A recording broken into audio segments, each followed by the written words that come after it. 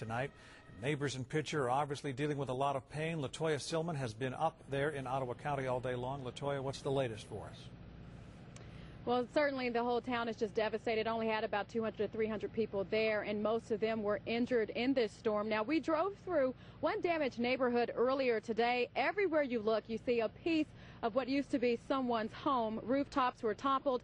In some places, there was simply nothing left. The storm was so powerful that the bark was peeled off of tree limbs, but the damage to homes isn't anything compared to the loss of life.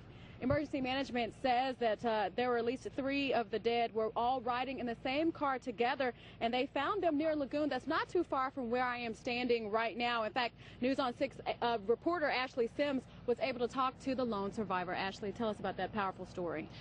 Well, emergency management officials, Latoya, say that it was a 13-year-old girl that survived that accident. She was actually found by a Picher father who had his own harrowing tale of riding out the storm. Ralph Morris was sleeping in this room when the storm blew through his neighborhood. I looked out the bedroom window and couldn't see it. It was just too big. The interior bathroom where Morris, his wife, and 2 children ended up is practically the only place with 3 walls still standing. I actually laid over my wife and 2 kids and watched the roof come off. The house was battered and broken, but enough shelter for his family to make it out alive. That's when the Morrises met another survivor. She come walking across the yard. She was hurt pretty bad. Emergency management officials say this car was full of people when the storm hit. It ended up in this lagoon. A 13-year-old tossed from the car. She kept saying that she was just riding around with her sisters and her uncle in the car, and next thing she knew, she was waking up on the ground. Morris says she was in shock, covered in cuts and bruises. That's when he went looking for her family, but no one else survived. This is when I discovered, the first one in the.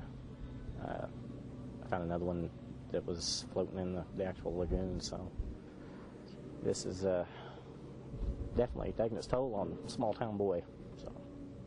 But the man who's lived here all of his life can take comfort in just one thing. The house can be replaced. I'm just thankful that my wife and my 2 kids were, they were safe and we made it through it. 3 other women were killed in this tornado, including a mother, Latoya. Her baby was actually injured. They were able to rush him to a Tulsa hospital. No word on their condition tonight. Okay, thank you so much, Ashley. You just certainly hate to hear stories like that, and that's just part of the